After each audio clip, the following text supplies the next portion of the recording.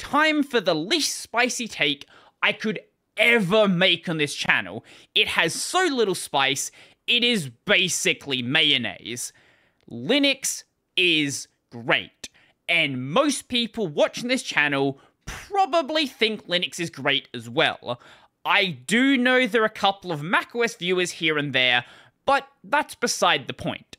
Every day, if you're a heavy terminal user, you're probably gonna check out some docs here and there, especially if you're not that confident with the command you're trying to use. Maybe it's a new command, maybe you just want a refresher, but either way, the documentation on Linux is incredibly useful, and the vast majority of that documentation is in the form of a man page. Now, in a vacuum, the Linux man pages are great. No complaints, they do everything they need to be doing.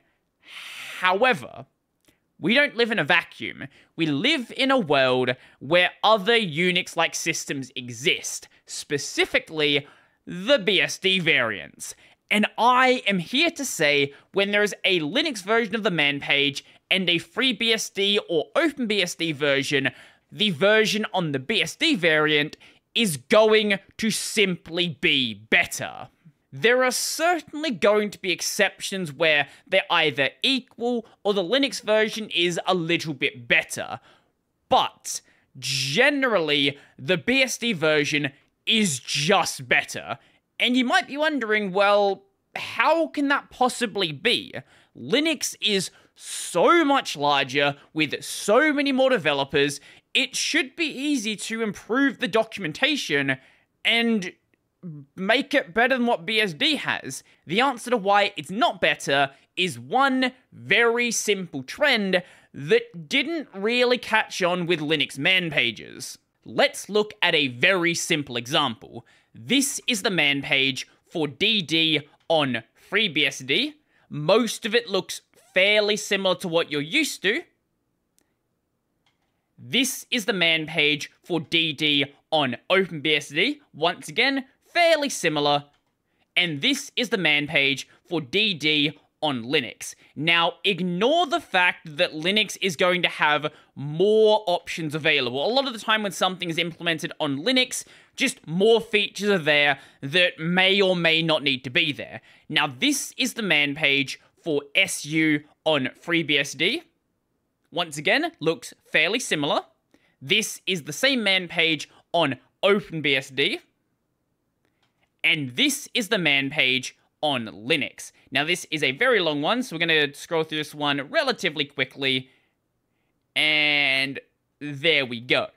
Now, most of the stuff you need to know, as we established, is going to be there. Like, you have your options, you have your variables if there needs to be variables. But the big difference with the FreeBSD and OpenBSD version is this. Examples. A lot of Linux man pages don't have them at all. Here is a random other one. This is stat. This is the FreeBSD docs, and all the way down here, there is going to be these examples. On the Linux version, there are no examples. None at all.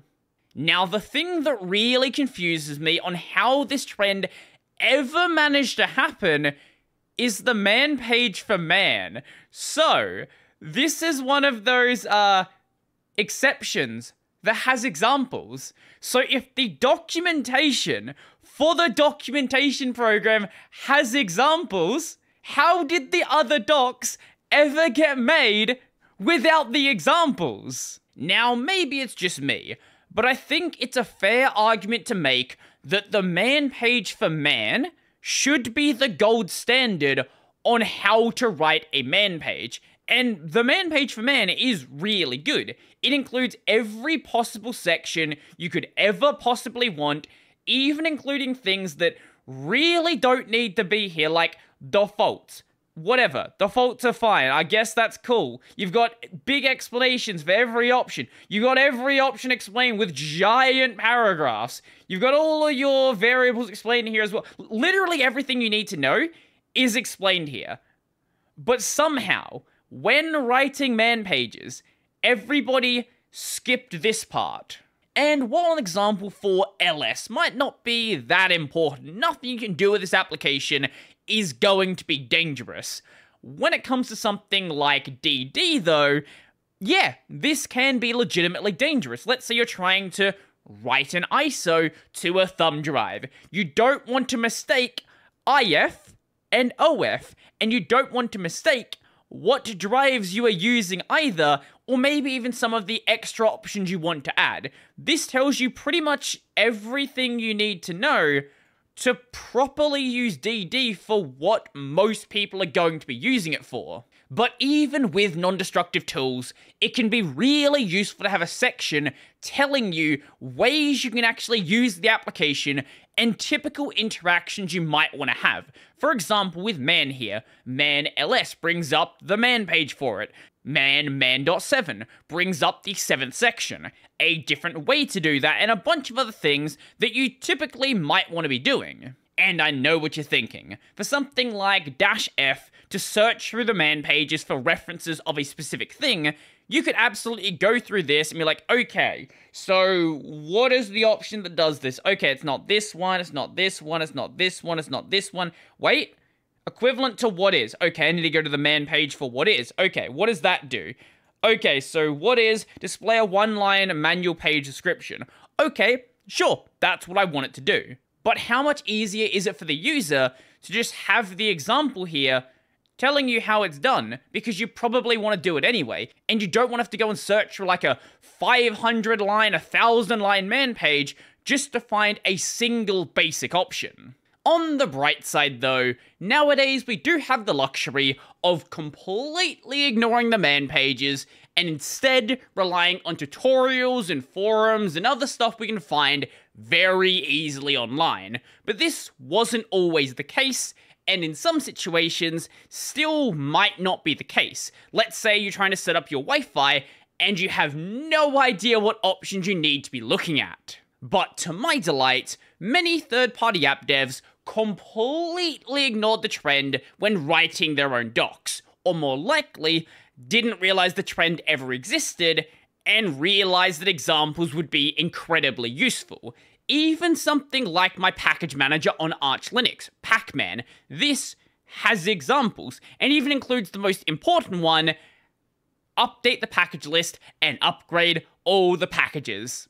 This is by no means every use case, or even all of the common ones, but this is ultimately a good thing for all of the users out there, and I encourage anybody out there, if you're writing an application and you're writing the documentation, unless the application is blindingly obvious in how it works, like apt with apt update, apt install, apt uninstall, please include examples of how to use your options.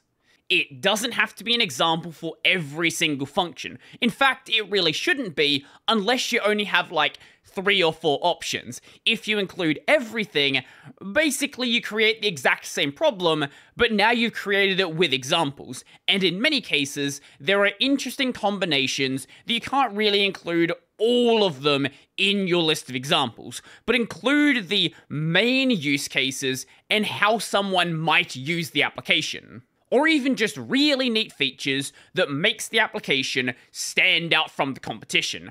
Also, while I'm on the topic of documentation and third-party apps, please, can you include local documentation? I know you want to have a wiki for more advanced stuff, and that's totally fine.